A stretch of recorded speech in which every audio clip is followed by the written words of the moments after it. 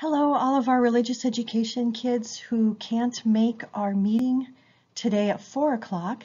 I'm recording the PowerPoint so that you can go through it maybe with your mom or dad or a grandparent or a godparent and keep learning. And then hopefully we'll see you next week at our regular time. All right, let's go ahead and begin. Welcome to week 3. Today is a really special feast day. It's the memorial of Our Lady of the Rosary. So that's in honor of our Blessed Mother, and we celebrate the fact that we can ask for her prayers when we pray a rosary. So this is my rosary that I pray with. I have several, of course, but this is one of my favorites right now that I use. When we pray the rosary, Mary is eager to help us. She prays with us when we pray the rosary and brings our needs to Jesus. The rosary is a very special prayer that we can pray every day. We're going to talk more about the rosary at the end of our meeting. Okay, reminder for our Zoom meetings for next week. You guys were so great last week. So I just want to remind you that, we all want to stay engaged. Get your paper, your pen. Make sure that you're on mute when I'm speaking so that you won't, there won't be a lot of feedback for other people. And then stay involved. Ask questions, share your ideas. Okay, today's a little bit different with this recording, of course. But please share your ideas with someone, some grown-up, whether that's parents or grandparents or godparents. Okay. Here's our opening prayer. It's a beautiful prayer to Jesus living in Mary. And you see the beautiful photo on my slide here. That's of Saint Teresa of Calcutta, who loved to pray the rosary. So as we pray with our Blessed Mother, think of someone you want to pray for. There might be someone you want to name in your prayer, or maybe you want to pray for our leaders, both in our church and in our country, or our teachers who are working so hard for us, our healthcare workers, our firefighters or other first responders who risk their lives to take care of us. So think about who you want to pray for and bring them to our Blessed Mother so that you and she can present these people to her Son, Jesus. So let's begin in the name of the Father and the Son and the Holy Spirit. Amen. O Jesus, living in Mary, come and live in your servants, in the spirit of your holiness, in the fullness of your power, in the perfection of your ways, in the truth of your mysteries. Reign in us over all adverse powers by your Holy Spirit, and for the glory of the Father. Amen. In the name of the Father, and the Son, and the Holy Spirit. Amen. Look at all those action words about how we want Jesus to live in us, to come to us in the fullness of power and the perfection of his ways, in the truth of who he is in those mysteries we celebrate in the Rosary. Jesus is truly King. He can reign over everything and bring us to heaven with the Father. All right, remember our theme for the year. Our theme is the New Testament. So we've been learning all about the New Testament, or starting to. We have a lot to go. Last week we talked about the Gospels. Remember, the word gospel means good news. The Gospels teach us the good news of Jesus Christ. Do you remember how many Gospels there are in the New Testament? And could you even write down the names of those Gospels that we have in our New Testament? Write down your answer. You might want to pause this presentation so that you have a chance to do that. How many Gospels and what are their names? Write that down if you remember.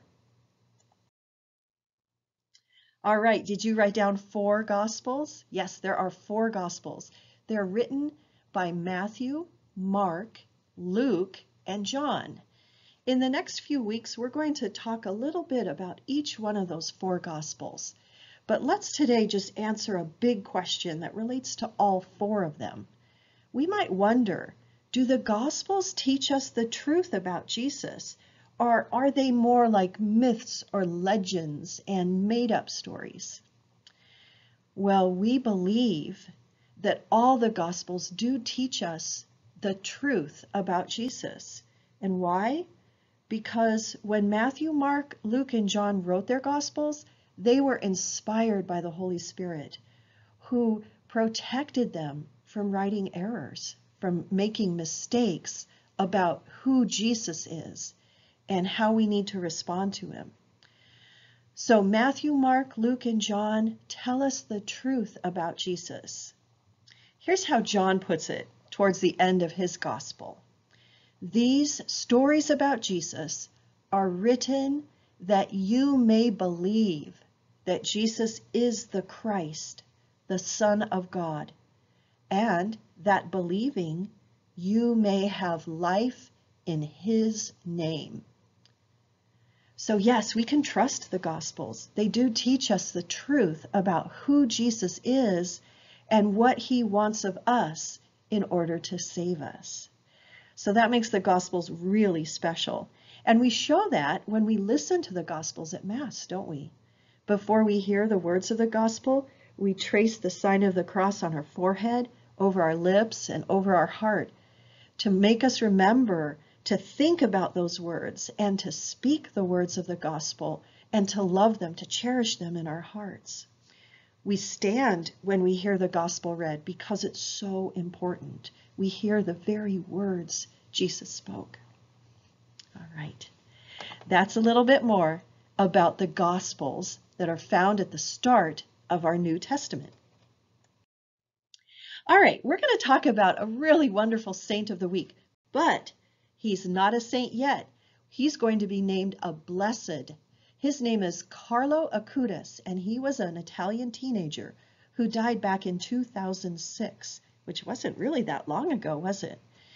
He was an incredible young man. He was filled with the love of Jesus Christ, and especially Jesus present in the Eucharist.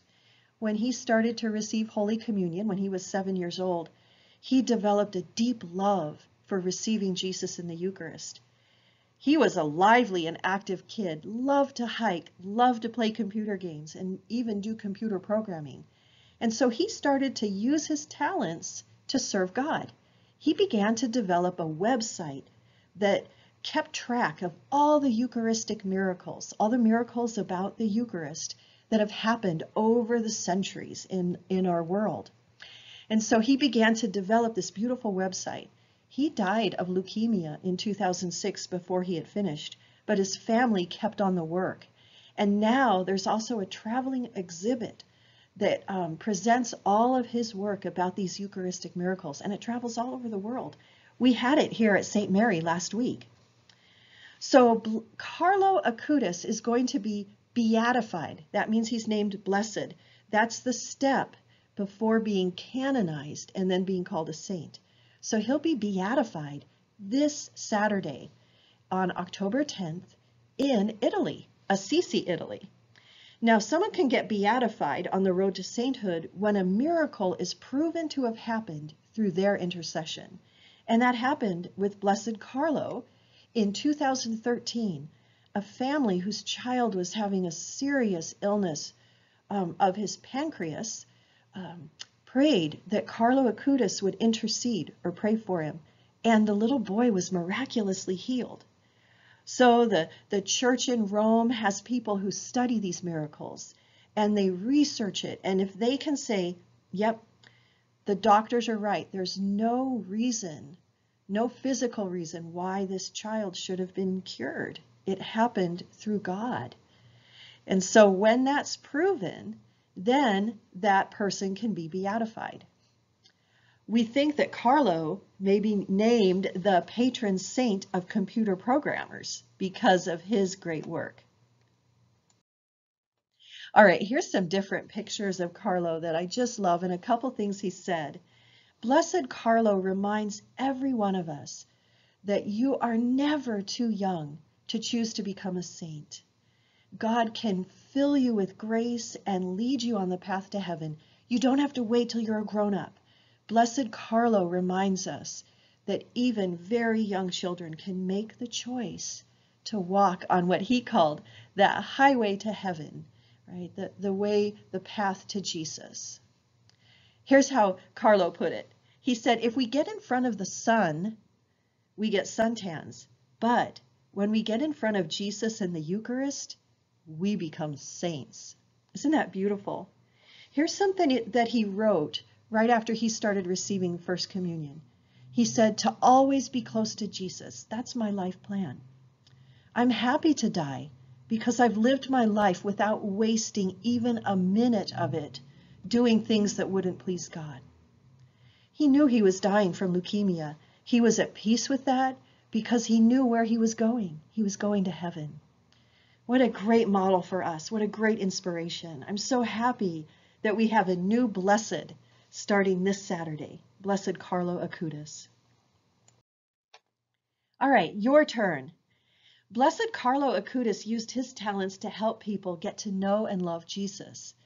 Think of a talent you have that you might one day use to bring people to Jesus. I'm going to give you a couple examples. Maybe you're a great artist. What about using your talents to illustrate a book about Jesus or a book about one of the saints or one of the things that we believe in our church? You could write a story and illustrate it and inspire people. Maybe you're a great singer or a musician. Maybe you could think about using your talents to write a song or sing a song that gives God glory and praise. Maybe you have a great ability to teach people. Maybe you could choose to teach people about Jesus. Maybe you have an amazing talent for helping people feel at home and welcome, and you could use that to bring people together, to share their faith, and to serve in the name of Jesus. So think about a talent and then write it down or draw a picture of a way that you could use that talent to help others choose to be a saint. All right, you could pause this video while you do that. All right, I hope you thought of a wonderful way that you could use your talents to bring other people to Jesus. And that brings up our virtue of the week, which is generosity. Carlo Acutis showed so much generosity in sharing his talents. There's a picture here on the slide of our Blessed Mother Mary, and she's holding a mantle, a beautiful cape, over all these people who are asking for her help. That's another way to be generous with our love in praying for others. So what is generosity? Generosity is giving freely of ourselves, of our resources, our time, our talents to help others. Generosity is a way of gifting ourselves to someone else, but also to God. We are praising God and serving Him by using the gifts He gave us to help other people. When you exercise the virtue of generosity, it's important not to show grumpiness or resistance or to try and make it a big show, right? We want to give eagerly and without expecting other people to praise us and thank us and pay a whole bunch of attention to us. Generosity is almost, we could do it in secret, right? So no one knows who gave the gift. So why should we be generous? Well, let's think about 3 reasons why to be generous. First off, God has given everything we have to us, even our very life. Everything comes from God. If everything has been given to us by a generous God, shouldn't we be willing to share with others too? When everything's been given, we should be willing to give as a gift. Being generous blesses others and becomes a way for them to know the love of God through our actions. So when people ask us, why are you doing this? Why are you helping me? We can say, because God's helped me, because Jesus asks me to be generous. And it's a way we can share the gospel with others. And then finally, being generous helps us avoid idols. That's when we become so attached to something that we almost think that thing, that whatever it might be, is like an idol to us, something that we put even before God in our hearts. So when we give things away, whether it's like a toy that we're done with or some clothes that we don't really need, or food, and not just the gross food we don't like, but the good food we'd be willing to eat, right? When we share the things that we enjoy, then we can clean our hearts of that attitude of, I've got to have this. It's so important for me to hold on to things, because that keeps our hearts from God. Those are 3 reasons why it's great to develop the virtue of generosity. All right, here's a chance for you, your turn. What is something you can give to someone else? What can you give your time to? We can be generous with our time, not just our stuff. And what's a talent you can share with someone else? Think of one of those things, something you can give, a talent you can share, or some way you could be generous with your time. And then write that down or draw a picture and make it a real plan to be generous. Don't just say, oh, someday I'll give away those books that I've read and I'm not really going to read again. They're just, cluttering up my bookshelf. I don't really need them. Something like that. So again, go ahead and pause the video and you can think about that. All right, hopefully you thought of and made a real plan to be generous. Maybe as a family, you could choose a way to be generous. Let's learn a little Latin. Remember that we're going through the Hail Mary and learning that in Latin. So we have already learned, and you can say it with me right now, Ave Maria, gratia plena, Dominus tecum. That means Hail Mary, full of grace, the Lord is with you. This week we're going to learn the next part of the Hail Mary. Benedicta tu in mulieribus. Benedicta tu in mulieribus. That means blessed art thou among women. So let's say that all together.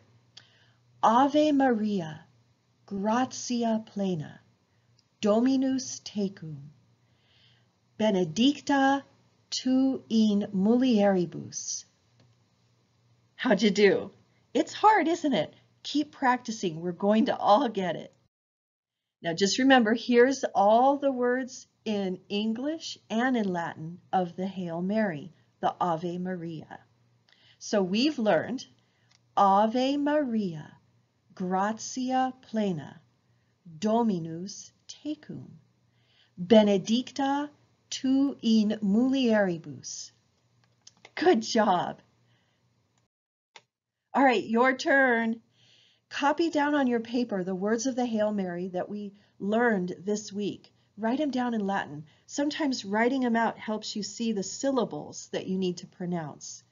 So write on your paper, Benedictus tu in mulieribus. Good job. Again, you can pause this if you need a little more time. Let's review what we've learned this week. So what part of the New Testament did we learn about today? We learned more about the Gospels, especially that the Gospels teach us the truth about Jesus, that we can trust them, that they're the inspired Word of God. We learned about a special saint of the week, and he's not even a saint. Do you remember his name? Blessed Carlo Acutis. He'll be beatified, that means we can call him blessed, on October 10th, which is this Saturday.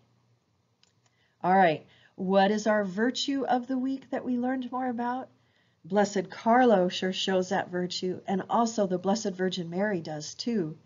And remember, today is that feast day of Our Lady of the Rosary. That virtue is generosity. And what is our little Latin? Here we go. One more time, we're going to practice our phrase in Latin. Benedictus tu in mulieribus. Wonderful. Here's another beautiful quote about being generous from Saint Therese of Lisieux. We celebrated her feast day last week on October 1st. Remember that nothing is small in the eyes of God. Do all that you do with love. Don't worry if you can only be generous in little ways. Any way that you give with great love is a big thing. All right, final thing to think about, our last point to ponder. Today is the memorial of Our Lady of the Rosary. I just want to remind you that when we pray the Rosary, Mary prays with us. We're not praying to Mary. So when we pick up the rosary beads and we begin these prayers, we're asking Mary to join us in prayer, because that's what she did when she appeared to all the children. Here's a stained glass image of Our Lady of Lourdes. So Saint Bernadette saw this beautiful woman, and when Saint Bernadette pulled out her rosary beads to pray the rosary, the beautiful woman had her rosary beads too. Mary had a rosary of gold, and she prayed along with Bernadette. Now think about that.